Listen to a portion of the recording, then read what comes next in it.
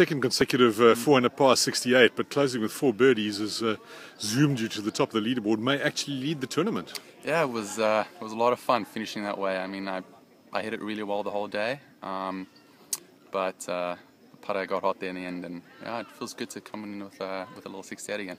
And this has been coming for a long while, really, hasn't it? I mean, you've been kind of knocking on the door, but not being able to put together everything in a single round or everything in a couple of rounds. Exactly. You know, usually I'd start off well and then kind of dwindle off a bit. So it's rewarding to have 2 good rounds in a row, and hopefully we have some more of the same tomorrow. Tell us about your response to the course. What's it like for you?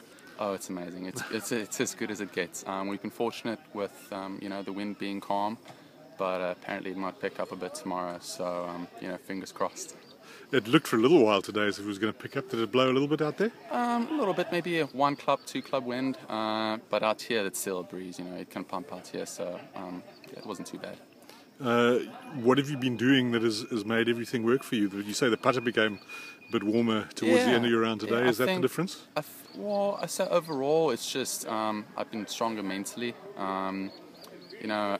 Earlier in the year, I'd be up there on top of the leaderboard and I'd kind of have the jitters. But this week I've been staying calm and keeping it together mentally, and things have been turning out all right.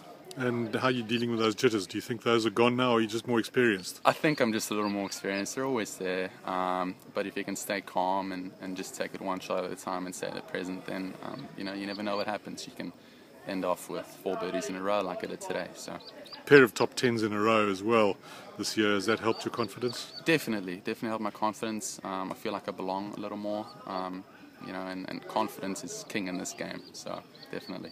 It's one thing to have a hot putter around this course. It's another to actually get the ball close enough to the hole to actually have a chance at putting. Exactly. Has your approach play been good? It's been really, today iron playing was exceptional. Like I said, I missed a couple on my first 9 as well.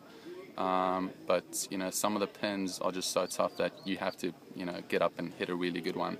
Otherwise, you're going to have 30 feet over slopes left and right, and it makes it tough. So you have to be on with the iron play, and obviously then the putter has to work well as well.